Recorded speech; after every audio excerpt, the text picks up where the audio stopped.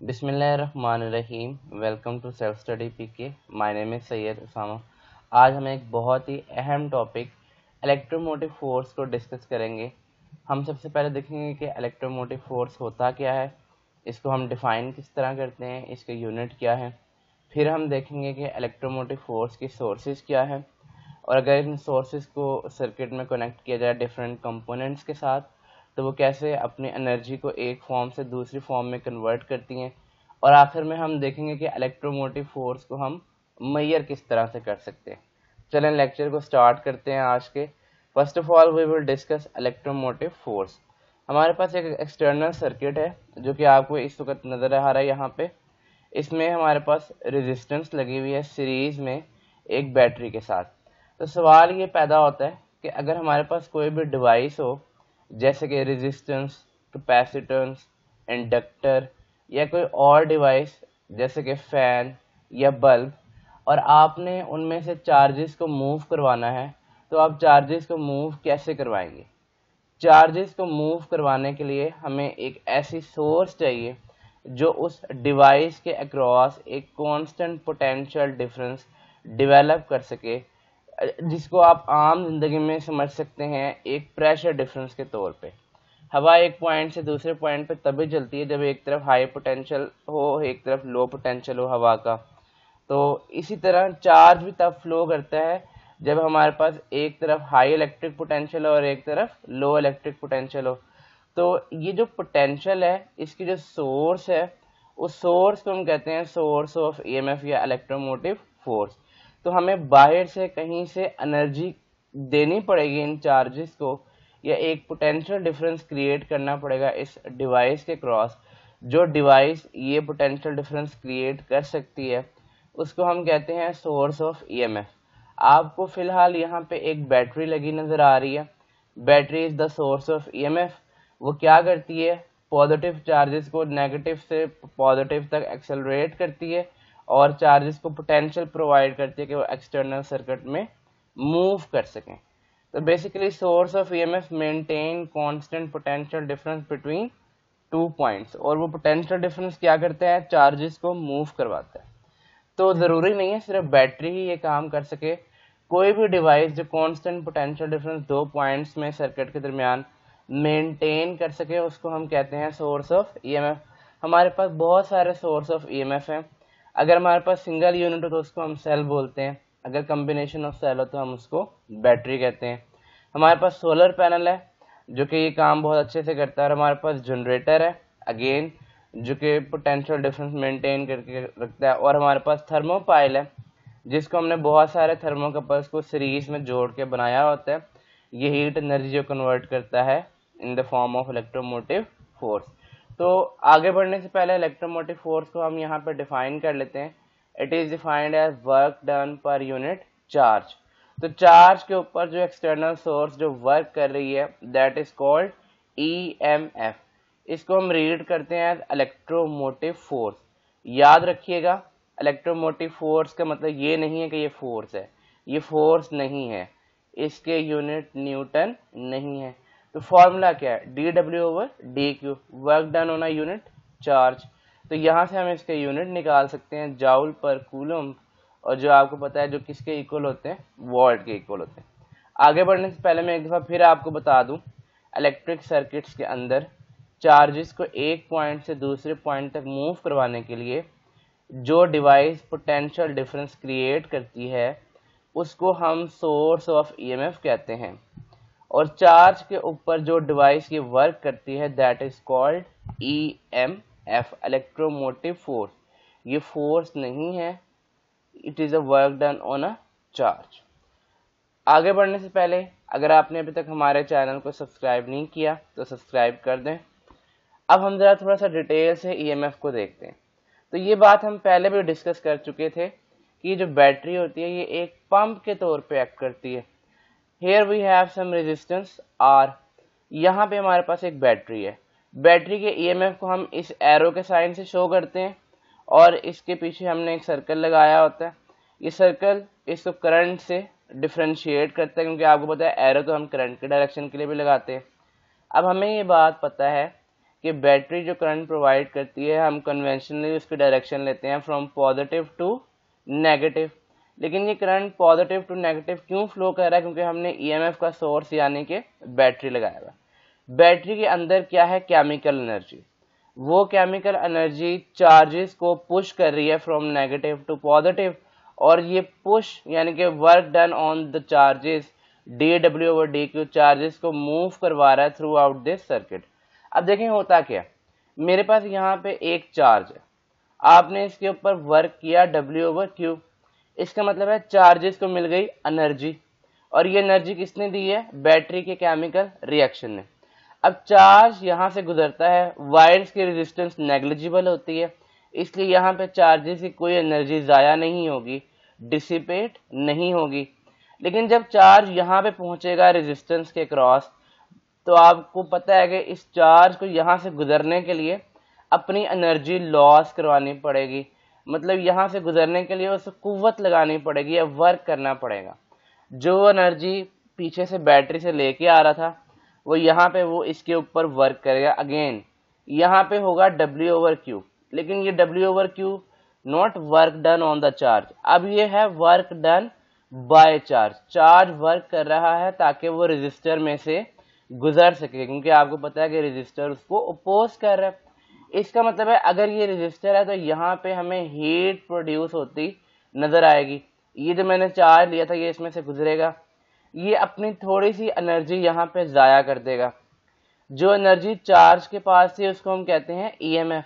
अब जो energy charge इस डिवाइस में से, जो कोई बल्ब भी हो सकता है, कोई फैन भी हो सकता है, गुजरते वक्त जाया करेगा, उसको हम ईएमएफ नहीं कहते बल्कि उसको हम कहते हैं पोटेंशियल ड्रॉप। मतलब जो एनर्जी यहाँ पे जाया हो रही है उसको हम बोलते हैं पोटेंशियल ड्रॉप। लेकिन याद रखें चार्ज खत्म नहीं हुआ, चार्ज ने अपनी एनर्जी डिसिपेट की है, चार्ज अभी भी चलता चलता जा रहा है और ये वापस बैटरी तक मूव कर जाएगा, बैटरी के नेगेटिव पोटेंशियल तक। और फिर आपको बता दूं ये सिलसिला कब तक जारी रहेगा चार्ज के मूव करने का? जब तक बैटरी के पास एनर्जी रहेगी, जब तक उसकी केमिकल एनर्जी होगी, जब तक बैटरी पूरी ड्रेन नहीं हो जाएगी, वो इसी तरह इस चार्ज को from negative to positive terminal move करवाती रहेगी। इस पुश की वजह से, इस ईएमएफ की वजह से चार्ज एक्सटर्नल सर्किट में मूव करेगा, जो भी यहाँ पे डिवाइस होगी उसको अपना एनर्जी प्रोवाइड करके वो दोबारा बैटरी में ही एंड अप होगा। तो यहाँ पे हमने देखा कि जो करंट एंटर हो रहा होता है वही करंट लीव हो रहा होता है। आई इन is equals to I out. इस बात को हम डिटेल से भी डिस्कस करेंगे। फर्ज कर लेते हैं यहाँ पे एक और रेजिस्टर भी लगा हुआ है पैरेलल में, यहाँ से करंट आई आता है तो ये बन जाएगा I1 और ये बन जाएगा I2। लेकिन वापसी पे जब ये यहाँ पे पहुंचेंगे तो फिर से I1 प्लस I2 हो जाएगा, मतलब चार्ज कंजर्व रहेगा, चार्ज या करंट रास्ते में कहीं पे भी जाया नहीं होता। बिल्कुल इसी तरह एनर्जी भी जाया नहीं होती। जो आप एनर्जी यहाँ पे दे रहे हो वो यहाँ पे किसी और फॉर्म में कन्वर्ट हो सकती है। तो अभी हम डिटेल से देखेंगे कि वो एनर्जी किस किस फॉर्म में कन्वर्ट हो सकती है। तो यहाँ पे देखें battery is acting like a pump, उसने एक पोटेंशियल मेंटेन किया हुआ है इन दो पॉइंट्स के क्रॉस। ये हमारे पास कोई हमने मतलब एक दिखाया है एक अल्टरनेटिव एग्जांपल से किस तरह पंप इस पॉइंट सैंड फिल्टर को इस पूरे सर्किट में मूव करवा सकता है। तो हमारे पास जो बैटरी है वो ईएमएफ का सोर्स है। तो मैंने आपको बताया था ईएमएफ के और भी बहुत सारे सोर्स हैं, जैसे सोलर सेल। सोलर सेल क्या करता है? लाइट एनर्जी को इलेक्ट्रिकल एनर्जी में कन्वर्ट करता है। बैटरी का तो हम आपको पहले ही बता चुके हैं। बैटरी क्या करती है? केमिकल एनर्जी को इलेक्ट्रिकल एनर्जी में कन्वर्ट करती है। और जनरेटर, जनरेटर आपने देखा होगा उसको हम मैकेनिकली घुमाते हैं हवा से, पानी से, पेट्रोल जलाकर या भाप बनाकर। तो जनरेटर ऑल्टरनेटिंग करंट भी प्रोड्यूस कर सकता है और डायरेक्ट करंट भी। तो मैकेनिकल एनर्जी को कन्वर्ट किया जा रहा है इलेक्ट्रिकल एनर्जी में। इसके अलावा थर्मोपाइल भी आपको मैंने थोड़ी देर पहले बताया था। थर्मोपाइल क्या करता है? ये बेसिकली हीट को कन्वर्ट करता है इलेक्ट्रिसिटी में। तो आगे चलते हैं, हम थोड़ा सा मजीद देख लेते हैं। अब अभी हमने सबने जो सर्किट पढ़ा था वो सिंपल सर्किट था, उसमें हमारे पास एक ही रेजिस्टर था, एक ही बैटरी थी। लेकिन अब जरा आप गौर से देखें, अब हमारे पास दो बैटरीज हैं और दो ही डिवाइसेस हैं। दो डिवाइसेस कैसे? एक रेजिस्टर है हमें पता है रेजिस्टर के अक्रॉस जब आप पोटेंशियल डिफरेंस मेंटेन करते हो और चार्जेस फ्लो करते हैं तो इलेक्ट्रिसिटी कन्वर्ट होती है हीट में, डिसिपेट हो जाती है। लेकिन यहाँ पे आपको नजर आ रही है मोटर, तो जब इसके क्रॉस आप पोटेंशियल डिफरेंस मेंटेन करोगे, चार्जेस फ्लो करेंगे, तो वो जो ईएमएफ है, work done on a charge, जब इसके क्रॉस किया जाएगा तो वो कन्वर्ट हो रहा है मैकेनिकल एनर्जी में। लेकिन अगर आप सर्किट को गौर से देखें तो हमारे पास दो बैटरीज लगी हुई हैं। अब इसका क्या सिनेरियो, जरा मैं आपको एक बात बताता हूँ। फर्ज कर लें हमारे पास दो बैटरीज लगी हुई हैं और वो इस तरह लगी हुई हैं कि साइड बाय साइड, मतलब पॉजिटिव नेगेटिव से नेगेटिव पॉजिटिव से, इसका पोटेंशियल VA है और इसका पोटेंशियल VB है। तो याद रखिएगा स्टूडेंट्स, ये दोनों बैटरीज मिल के सर्किट में पोटेंशियल प्रोवाइड करेंगी। मतलब अगर ये 6 वोल्ट की है और ये भी 6 वोल्ट की है तो आपके पास इसके क्रॉस भी 12 वोल्ट होगा और इसके क्रॉस भी 12 वोल्ट होगा। तो यानी कि हम पोटेंशियल को ऐड कर लेंगे। लेकिन आपको पता है सीरीज में जब ये कनेक्ट होती है तो करंट सेम रहता है, IA is equal to IB, current पे कोई फर्क नहीं पड़ेगा। लेकिन स्टूडेंट अगर आप गौर से देखें, ये सीरीज में तो कनेक्टेड है मगर इसके टर्मिनल्स ऑपोजिटली कनेक्टेड है, मतलब पॉजिटिव के सामने पॉजिटिव आ रहा है। ऐसे केस में क्या होता है, ऐसे केस में तो हम पोटेंशियल को इस तरह से लिखते हैं VA माइनस VB। इस बात का क्या मतलब है, देखें। पहली बात तो ये कि अगर ये दोनों बैटरी सेम पोटेंशियल की हों तो सर्किट के अंदर कोई करंट फ्लो नहीं करेगा। ये एक दूसरे के पोटेंशियल को कैंसिल कर रहे हैं, एक दूसरे के ईएमएफ को, ताकत को कैंसिल कर रहे हैं। लेकिन अगर एक बैटरी ज्यादा हो और एक बैटरी कम हो, लेट से EB is greater than EA, तो तब बहुत इंटरेस्टिंग बात है। अगेन हमारे पास पोटेंशियल क्या होगा, EB माइनस EA। फर्ज कर लेते हैं ये 12 वोल्ट की है और ये 3 वोल्ट की बैटरी है, तो हमारे पास जो सर्किट के अक्रॉस पोटेंशियल होगा वो होगा 12 माइनस 3, यानी कि 9 वोल्ट। मतलब यहाँ पे 9 वोल्ट मेंटेन हुआ है। अब जरा बात को ध्यान से सुनिएगा। पहली बात तो ये कि सोर्स अभी भी एक ही है, लेकिन आप तो कहेंगे कि सोर्स दो है, लेकिन ये वाली जो बैटरी है इसका पोटेंशियल कम है। बेसिकली ये सोर्स दे नहीं रही, ये बल्कि सोर्स से एनर्जी ले रही है। ये ईएमएफ का सोर्स नहीं बनी हुई, बल्कि इसका जो ईएमएफ है उससे एनर्जी ले रही है। इस बात का क्या मतलब हुआ, पहली बात तो ये कि अब जो करंट की डायरेक्शन होगी वो बड़ी बैटरी के ईएमएफ के डायरेक्शन की फॉर्म में होगी। यहाँ पे करंट इस तरह फ्लो करेगा जो मैंने एरोस लगाए हैं। अब हम जरा बारी बारी यहाँ से करंट को शुरू करते हैं। सबसे पहले करंट यहाँ से गुजरता है रेजिस्टेंस में से, वो कुछ ना कुछ यहाँ पे पोटेंशियल ड्रॉप करेगा। क्या मतलब, लेट से ये चार्ज है, इसके ऊपर 9 जूल पर कूलम वर्क हो रहा है, ये लेट से 1 कूलम चार्ज है, इसके ऊपर 9 जूल पर कूलम वर्क हो रहा है। ये वर्क इसमें से गुजरने के लिए इस्तेमाल होगा और मैं सपोज करता हूँ कि इस रेजिस्टेंस में से गुजरने के लिए इसको ऑलमोस्ट 1 जूल पर कूलम वर्क करना पड़ गया। इसका मतलब है 9 में से 1 जूल पर कूलम वर्क यहाँ पे जाया हो गया, हमारे पास रह गए 8 वोल्ट। ये हमारे पास 3 वोल्ट की बैटरी थी, हमने इसको चार्ज करना था। तो अब जब चार्ज यहाँ से गुजरेंगे तो वो इस बैटरी में वर्क करेंगे और ऑब्वियसली वो 3 वोल्ट का तो एटलीस्ट वर्क करेंगे। तो 3 वोल्ट हमारे पास यहाँ पे कंज्यूम हो जाता है, तो 3 वोल्ट यहाँ पे ड्रॉप आउट हो गया। हमारे पास 9 वोल्ट की बैटरी थी, तो 1 जूल पर कूलम 1 वोल्ट यहाँ ड्रॉप आउट हो गया, 3 जूल पर कूलम यहाँ पे ड्रॉप आउट हो गया, तो 4 जूल पर कूलम हमारे पास यहाँ पे ड्रॉप आउट हो जाता है। बाकी जो पोटेंशियल बचता है हमारे पास, अब 5 जूल पर कूलम पोटेंशियल बच जाता है, वो इस मोटर पे वर्क करने के लिए इस्तेमाल हो जाएगा। अभी चार्जेस जब यहाँ से गुजरेंगे तो वो कुछ एनर्जी अपनी इस मोटर को दे देंगे और वो सर्किट को कंप्लीट करते हुए वापस अपनी बैटरी के पास आ जाएंगे। तो इस तरह से आपने देखा कि जो ईएमएफ था, जो हमने एनर्जी दी थी एक चार्ज को, वो एनर्जी रजिस्टर में कन्वर्ट हुई हीट में, वो एनर्जी मोटर में कन्वर्ट हुई मैकेनिकल एनर्जी में, और वो एनर्जी जब बैटरी के क्रॉस से गुजरी तो उसने उसको चार्ज किया और वहां पे वो उसकी केमिकल एनर्जी की फॉर्म में स्टोर हो गई। स्टूडेंट्स, ईएमएफ की जो एग्जांपल है वो हमारे डेली लाइफ में भी ली जा सकती है। अगर आप बात करें बायोलॉजिकल बॉडीज की, तो हर इंसान, हर जिंदा चीज के दिल में दरख्तों के अलावा और पौधों के अलावा दिल होता है। और दिल क्या करता है, पूरी बॉडी में खून प्रोवाइड करता है। तो ये जो हार्ट है, it is acting like a battery, it is acting like a source of EMF. ये पूरी बॉडी में जो चार्ज सप्लाई कर रहा है, दैट इज ब्लड। तो एक हमारे पास जो हार्ट है वो एक ईएमएफ के सोर्स पे काम कर रहा है। अब ऑब्वियसली बात है, हम इसके डिटेल में नहीं जाएंगे। आपको राइट हैंड साइड पे नजर आ रही होगी दूसरी ऑल्टरनेटिव एग्जांपल ईएमएफ की, वाटर पंप। वाटर पंप क्या कर रहा है कि वाटर को एनर्जी सप्लाई करके एक पॉइंट से दूसरे पॉइंट तक लेके आ रहा है। Again it is the source of EMF. Battery भी यही काम करती है, वो पोटेंशियल मेंटेन करके रखती है और चार्जेस को एक पॉइंट से दूसरे पॉइंट पर मूव करवाती है।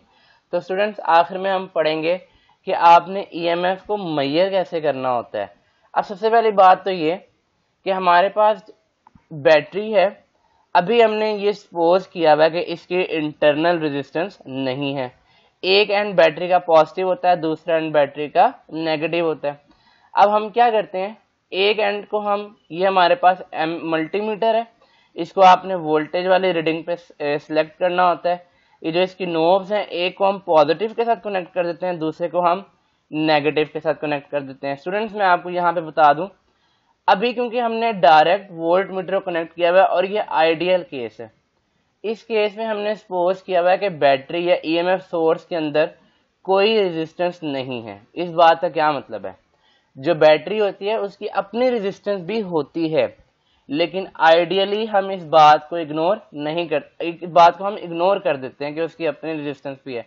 लेट से बैटरी 6 वोल्ट की है, तो आपको यहाँ पे मल्टीमीटर के अंदर 6 वोल्ट ईएमएफ शो होगा, मतलब उसकी कोई रेजिस्टेंस आपको शो नहीं होगी, और जितना उसका ईएमएफ है वो 100% आपको शो होगा। We T terminal potential is equal to 6 volt.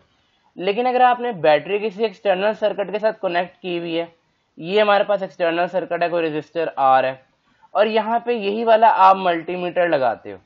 Multimeter के जब आप एक साइड को बैटरी के पॉजिटिव से और दूसरी साइड को बैटरी के नेगेटिव से कनेक्ट करते हो, तो अब आप बड़े हैरान होते हो, आपको 6 वोल्ट नहीं मिलता, बल्कि रीडिंग मिलती है आपको समथिंग 5.7 वोल्ट।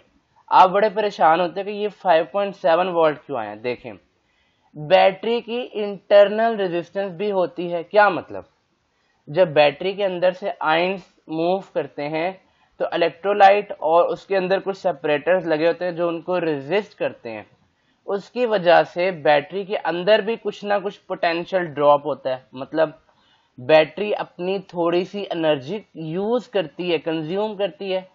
तो यहाँ से फर्ज कर लें करंट पास कर रहा है आई, तो यहाँ पे जो पोटेंशियल ड्रॉप होगा वो होगा आई आर। लेट से बैटरी 6 वोल्ट की थी, लेकिन 0.3 वोल्ट बैटरी के अंदर ही कंज्यूम हो गए। तो हमें यहाँ पे जो पोटेंशियल मिल रहा है जो बाहर सोर्स तक जा रहा है वो 6 वोल्ट नहीं है, बल्कि 6 माइनस 0.7 वोल्ट है, सॉरी 0.3 वोल्ट है, यानी कि 5.7 वोल्ट। तो we T is equal to E M F of the battery minus I into are. Are is the internal resistance of the battery और I R is the potential drop inside the battery, और EMF is the actual EMF the battery when there is no current flowing. जैसे हमने यहाँ पे देखा था, battery को आपने किसी के साथ कनेक्ट नहीं किया, करंट फ्लो नहीं कर रहा, तो वो बैटरी का 100% पोटेंशियल मेजर कर रहा है। स्टूडेंट्स, आई होप आपको लेक्चर पसंद आया होगा। हमें कमेंट्स में ज़रूर बताइएगा आपको लेक्चर कैसा लगा। हमारी फाइनेंशियल सपोर्ट करें ऑन दिस नंबर 0320044254, ताकि हम आपके लिए ज़्यादा से ज़्यादा लेक्चर बना सकें। Thank you very much.